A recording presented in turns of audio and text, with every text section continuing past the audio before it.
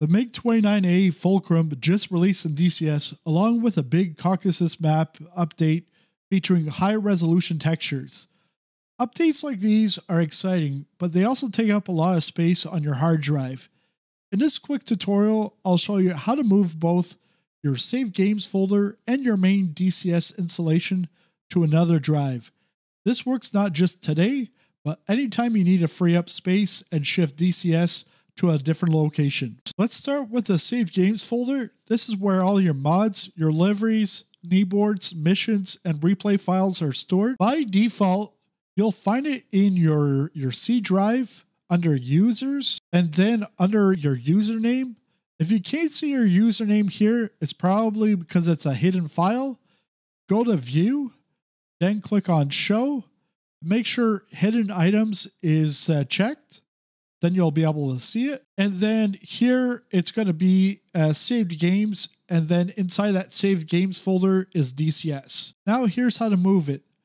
Right click on the saved games folder wherever you have it. Then click on properties. And then you're going to click on the location tab. And here is where you can change the path that you want it to go to. If you want it to be easier, you can actually click on move and then choose your destination from here. Once you have your new destination, you're going to click on apply. Then you're going to click on OK.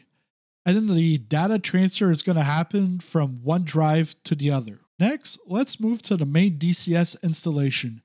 By default, that's usually located in the C drive under Program Files, Eagle Dynamics.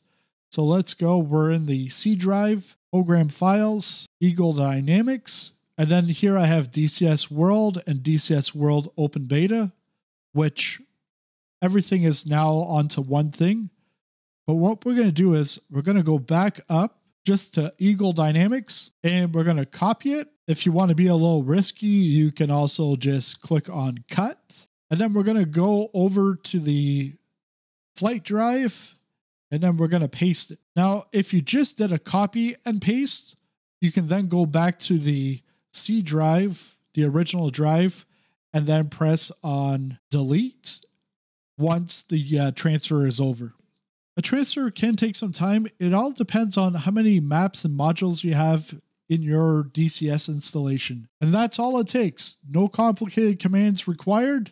Now we can go back to the C drive and we can delete that folder completely. We're going to go back to Program Files, Eagle Dynamics, and this has all been moved over. So delete. The last thing we need to do is to update our shortcut to the DCS exe file. So I've deleted my old one. Now I'm going to right click on my desktop. I'm going to click on new, then click shortcut, browse. So it's going to be in the new drive, the F drive. So this PC, F drive, Eagle Dynamics, DCS World, bin MT, and then DCS exe. What do we want to name this shortcut? DCS exe, and there we have it. Now you can launch DCS from the updated shortcut. Everything should load normally. Updates will still apply correctly, and your mods, liveries, and other custom files will continue to work from the new Saved Games folder.